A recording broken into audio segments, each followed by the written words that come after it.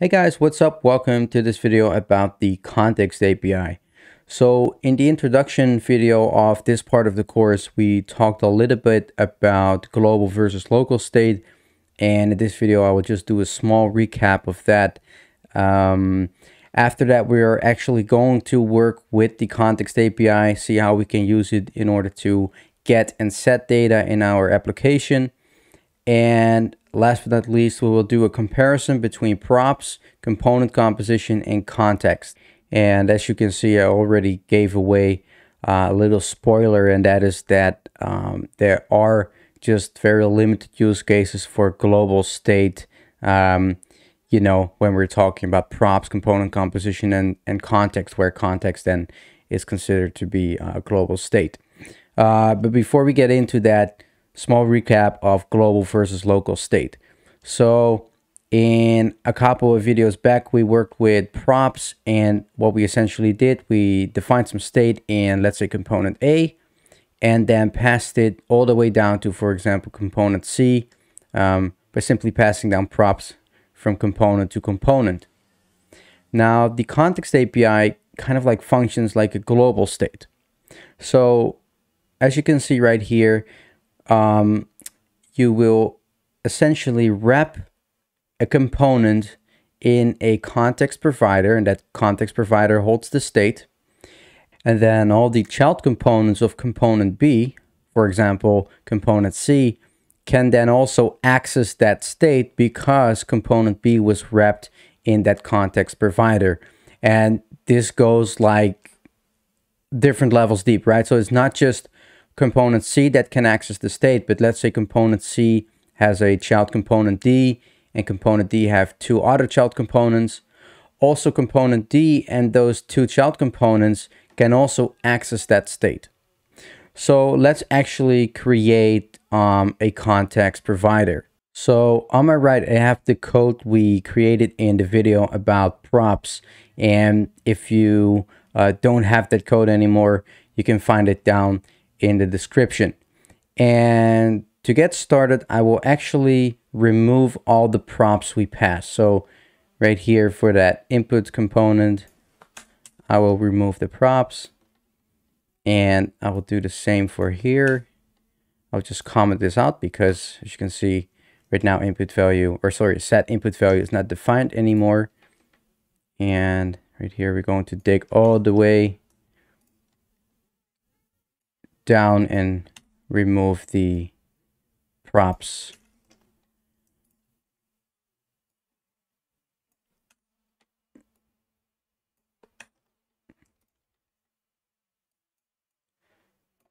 All right, almost there. Let's see. Okay, I can comment this one out as well.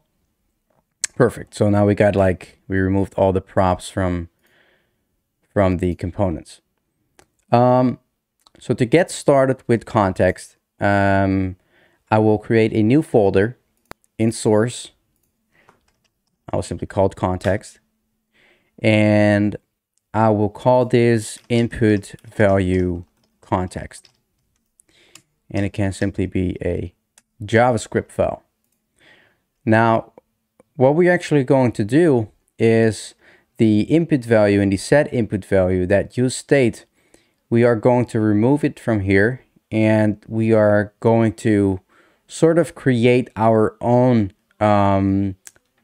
use state in the input value context, but it is definitely not use state, but we can use it like that, so to speak. So to get started, I will actually use a code snippet, and I highly recommend you to also make use of code snippets and Visual Studio Code whenever you have to pretty much copy and paste a piece of code you often use. And for me, it will be Context API. So I will also link down to this code in the description. And what I can recommend you to do then is to go, for example, to snippet generator. Let's see, I think it's this one, snippet generator.app. Yep. And then you can simply copy and paste your code snippet in here. You can give it a name. I called it Context API, like this. And then you can simply copy that snippet, and you can go over to File, Preferences, User Snippets, and then you can select, in my case, it's JavaScript because I'm currently using this in a JavaScript file. And then you can add that snippet. As you see, I already added the snippet, but this is essentially like a very big object that can contain multiple snippets. And of course, you don't have to, but I can definitely recommend you to do so. So this code snippet is like perfectly suited for our use case. You know, as you see, it already has the input value properties and such. But of course, if you're going to make another context provider for something completely different, you need to change the names and so on. So let's get started with, well, taking a look at what's going on here. So first we initialize our initial state and we set the input value to 0. Then we create a new function, reducer, that takes in state and action as an argument. And then it will destructure the type and the payload of action. Then down below here, we will have a switch statement, and it will switch based on the type of our action, based on this piece of this string, but you can have, of course, different cases in your switch statement. And it will then return the state by making a shallow clone of it, and then changing the input value to the payload it was given. Then here we create context with the initial state. And then we create a new function called input value provider, which right here uses the use reducer hook. This is just something that is provided by React. As you can see, it's imported from React. And it will return a provider with both the state and the dispatch as a value. And it will then render the props.children. And what we're essentially doing here is exporting that context and the input value provider, as you can see on this line. And what we can do now, we can essentially use this as our state management tool. So I will save the file and let's implement this right here. So we created our context provider with the state, right? The state is in here. Now, what I will do, I will wrap both the input and calculation overview component in a input value provider, and we can use the one we exported right here.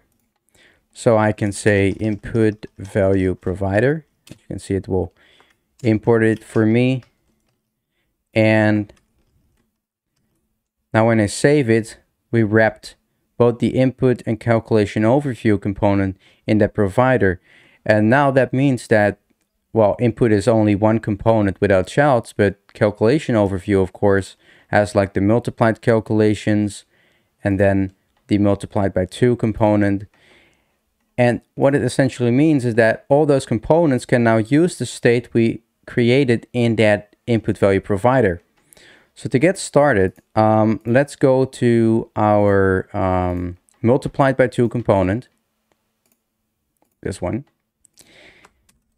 And now in order to use this state, I can say const state, because I want to destructure the state of, and we're going to use another hook right here, which is the use context hook from React. And we will pass the input value context as an argument. So input value context. There we go. And now see, when I console log the state and I head back to our app, you will see we get an object with the input value of 0, just as we defined it as our initial state right here. So now I can actually uncomment this code and say state dot input value. And now you will see our multiplied number is 0, our initial state. Now we can do the same for the input component. That should actually change this number right here. So right here, I want to grab the dispatch from use context, and also here we will take in the input value context as an argument. And when I log context, or sorry, dispatch,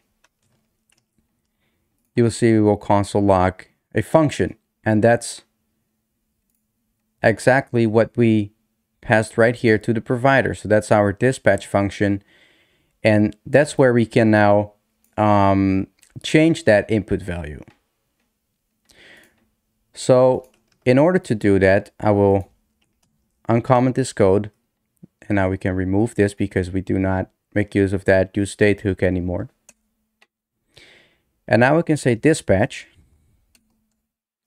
and I want to dispatch an object with both a type and a payload as a property. As you can see right here in the reducer, we are destructuring both the type and payload of the action. So we are going to essentially create an action right here, and I will say type is set input value, because that is what we are wanting to do with this input field, and we will give it a payload of our e.target.value. So now when I save it, we have our input field, and as soon as I start typing some random numbers, our multiplied number will be updated. Now, let's say we want to have our calculation overview to have a button that always sets the multiplied number to 100. I could go over here, add a button and say set multiplied number to 100. And that takes an on-click event.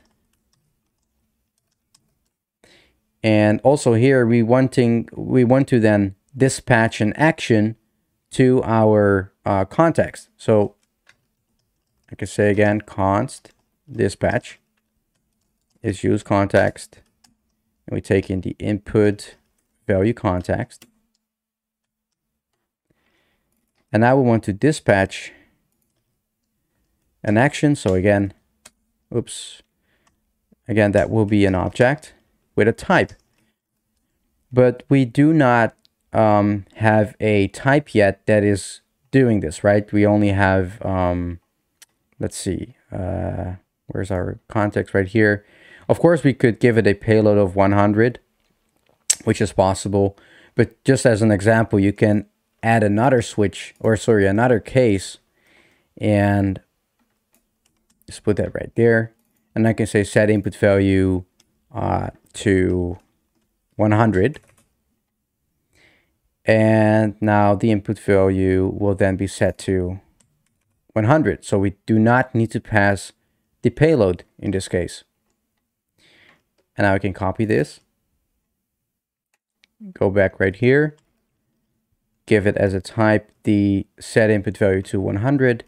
And now when I save it, we have our button. As soon as I start typing, we get the multiplied number that is changing. But when I click the button, our state will be set to 100. But of course, our multiplied component will increase it or multiply it by 2. So that's why it shows as 200.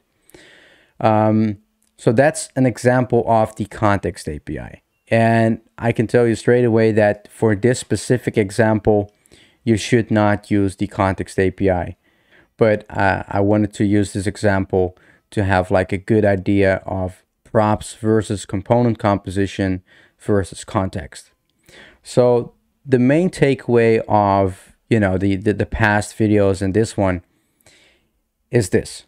By default, use props, just simple properties, which is like you could say the default way of handling state in React. Once prop drilling becomes a problem, use component composition. And in the video about component composition, we have also been talking about some of the problems you can get into when using component composition. And if that's the case, then you can use context as a last resort, you could say. And there are some common use cases for context, but they are very limited. You know, most of the time people are using context for setting, for example, some auth state, right? So whether a user is authenticated or not, often this is something you will use a lot in your application, and you will like conditionally render things based on that auth state. Also locale, which is essentially the language setting of your website, is a great use case for using context. The UI theme, switching from like a light to dark theme. Some people like to use it for you know, when they want to hook up some analytics tool with their application. So for in those cases, it's perfectly fine to use a context provider to handle that state. However, context also can introduce some problems, and one of it is performance and what will actually be happening if you're not using it properly. If you will get a lot of re-renders in your application that will like greatly slow down your application. And even though there are, you know, good practices in order to keep those re-renders to a minimum, and you can even fix them by making use of memoization, which we will be talking about in the performance series of this course. But down the line, you know, why not use props or component composition and just prevent all these problems, right? The reuse of components can also be harder if you are storing a lot of state in context. And, you know, just take a look at all the code we had to write for this, you know, pretty basic example. To some degree, it adds complexity to your application.